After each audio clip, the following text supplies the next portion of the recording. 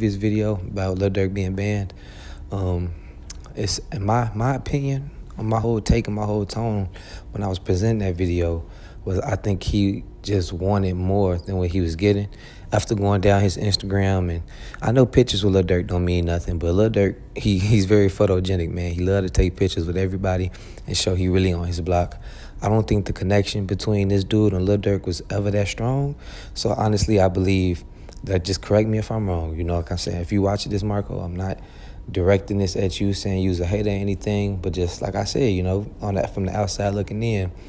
And when you made this post right here, when you said Durk can't come on his block till he apologized for that bitch shit, then you turned around and said it ain't no beef. So whatever initially happened, you think Lil Durk did some fool shit. And what I think that shit was something directly to do with him.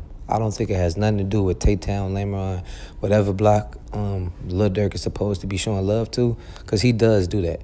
If you see every chance he comes to Chicago, he at least make it look good. I'm not behind the scenes, and I can't tell you Lil Durk donate money to all these guys' pockets, but I know he make it really look good. And just like Chief Keef, everybody has a circle that they gonna take with them, and unfortunately, Marco, you wasn't part of that circle. So when people on the outside looking in, far as on the winner circle, if you ain't a part of that, then it's like you ain't a part of nothing.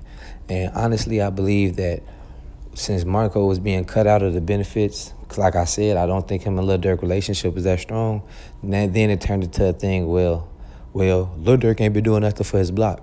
And usually when a lot of people say that, because you know Lil Durk been looking out for the block. He come back every year, probably more than that. He brought $1 million to the hood, $1 million worth of game as well.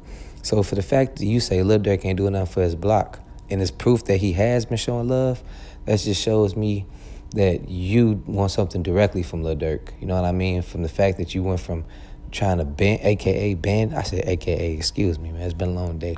You went from trying to ban Lil Durk, which you realized you couldn't really do because he got more money than you, me, the people watching. You couldn't really do that, and that couldn't hold no weight because Lamron loved Durk, Tay-Town loved Durk. You can't really ban him from those areas. And, especially now, he got too much money, man.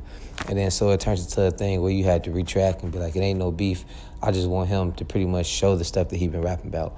And that's kind of like a Cairo take on it. You remember when Cairo was exposing Herb, saying, Herb, don't look out for the block. It seemed like this is the route that Marco tried to take.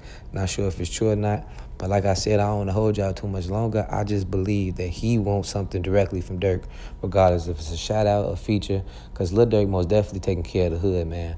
And, you know, you go and look at his Instagram. His name is, I think it's John Morant, Lamron Marco _300. Y'all can go. You could be your own